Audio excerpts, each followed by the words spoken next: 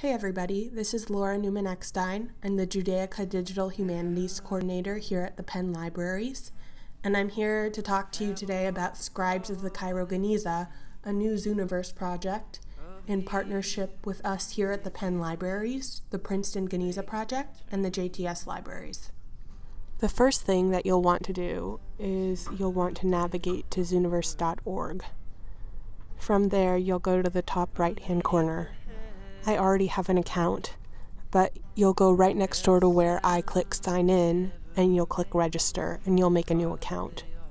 From there, you'll go to the top left-hand corner, and you'll click projects. Currently, because Scribes of the Cairo Geniza is Zooniverse's newest project, it shows up first.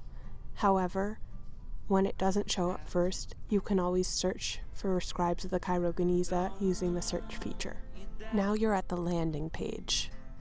From here, you can navigate to About, Classify, Talk, Collect, and our blog. We suggest you first navigate to the About page, where you can learn a little bit more about the Cairo Geniza and see a short video featuring one of our team members, Marina Restow, who talks a little bit more about why these classifications matter.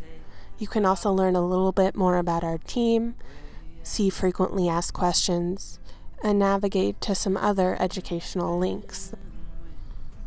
Next up is classification. Because I've had the project come up before, the tutorial doesn't come up automatically, but it will for you if this is your first time.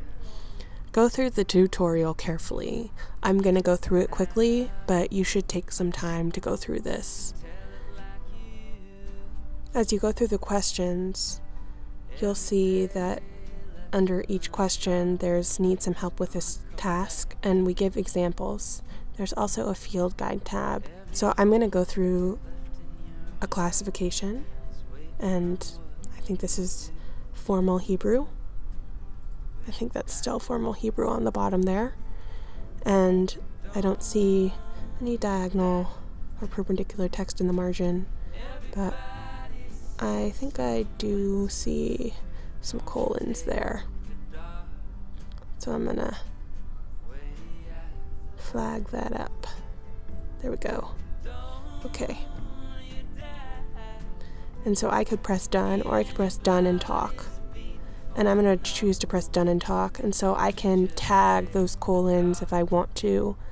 And I can say #:. If you see something else, like if you have a question about a certain mark that's there, you could say #?, or you could say, I see a drawing there, #drawing. There's a bunch of popular tags on the right-hand side of the page that you can talk about with the experts. And you're off. Happy classifying. Thanks for watching. For any other questions, tweet at us at JudaicaDH.